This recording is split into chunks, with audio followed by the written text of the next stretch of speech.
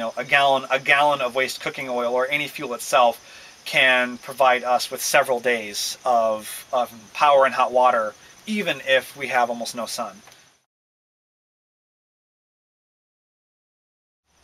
So my name's Joe Fisher, and we're here at the Dacha Project homestead in central New York. Central? Yeah, central New York. And we're looking here at our tri-generator. We call it a tri-generator because we get 3 different benefits from running this motor. We get the benefit of generating compressed air, which we use to either store or we use to pump water out of our compressed air well pump. We also get, we cannibalize waste heat from the motor to heat up a 170-gallon stock tank that's well insulated inside of the house that provides us with all of our domestic hot water. And we also run this generator head itself right here that produces up to 3 kilowatts of continuous AC current power that also feeds the house that we use to charge our batteries, and we actually do a large degree of cooking with it and everything else fun that you can do with electricity. So the system as a whole, I'll go through the individual parts, is we have, this is the motor itself, and this is a Indian replica of the original 1929 Lister CS patent.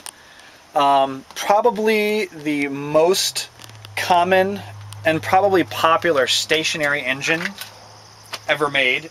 It's actually a fairly large motor. It weighs almost 1,000 pounds by itself, and it has roughly 300-pound flywheels, depending upon how they're configured.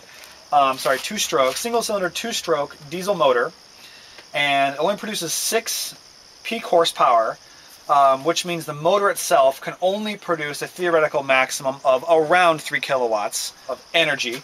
And we are running ours right now unconverted on 100% straight filtered waste cooking oil. It's pretty common for people to be able to run this particular motor on a very wide variety of fuel. It's one of the reasons why it's very popular.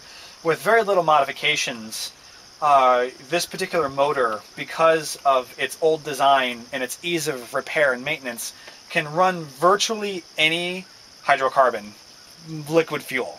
I would have little concern at all running diesel fuel, number 2, home heating oil, waste cooking oil, hydraulic fluid, brake fluid, transmission fluid, mineral oil, camping fuel, just about any kind of fuel that you can run through a heavily converted diesel engine, you can also run through this, possibly easier than you could a car.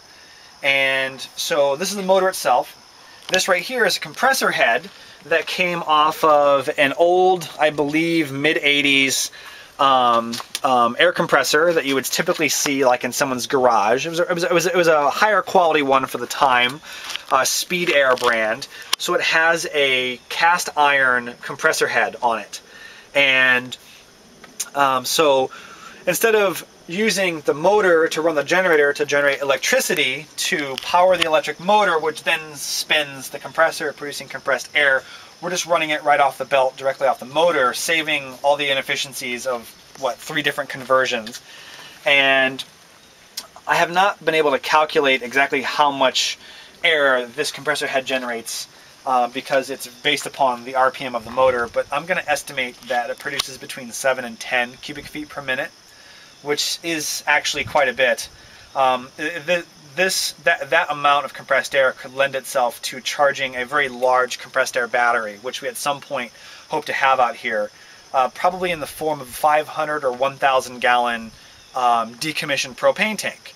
And if we're able to build that, we have the ability to run devices that run on compressed air, as if, some wood shops, for example, use compressed air saws and things like that. And if we had a large amount of compressed air that we essentially have for free, it can help us reduce our reliance on stored electricity in a battery bank.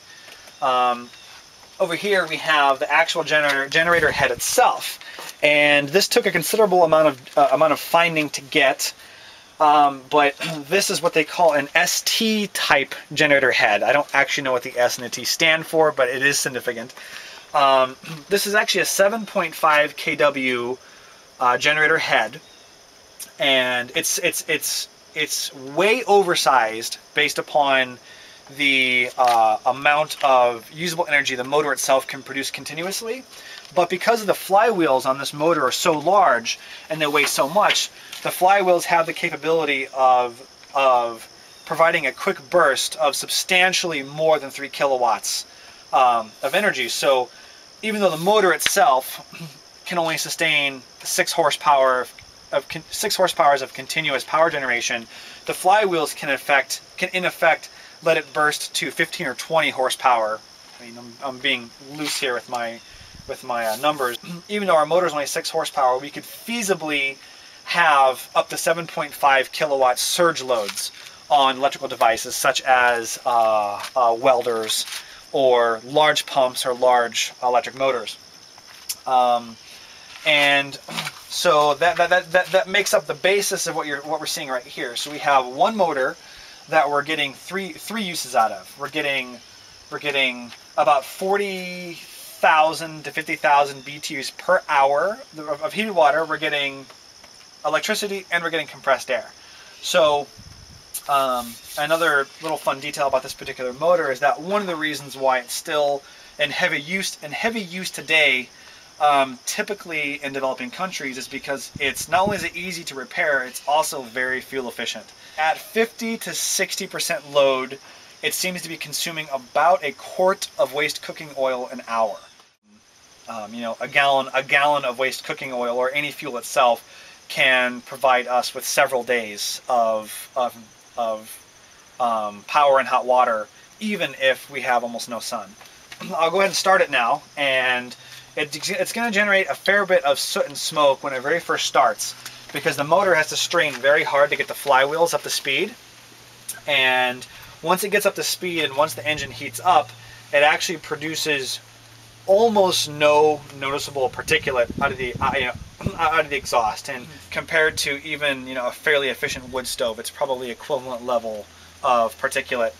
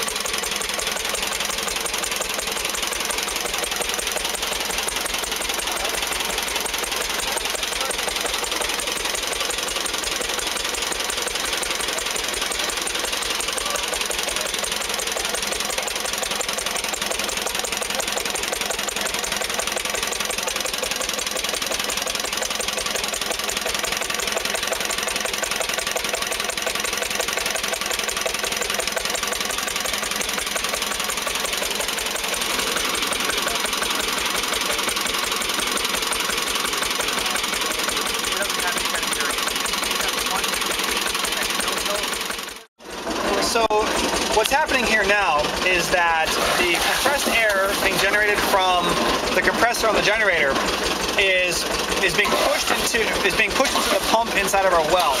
And essentially how the pump works is it contains no moving parts, but it has it's basically a 4-foot tall tube that has a little ball that allows air and water to go past it, but then falls, trapping the air and water together inside of the tube, and it basically stacks water and air up and uses the air to float water out of the ground.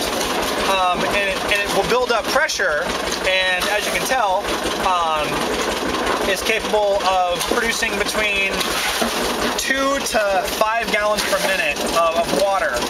The downside to this type of a pump is that it does not produce pressurized water for a house.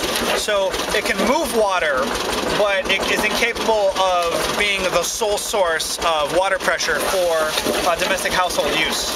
So we pump the water out of the ground into a cistern, and then we use much smaller and much less expensive pumps to pressurize the water before it goes into the house.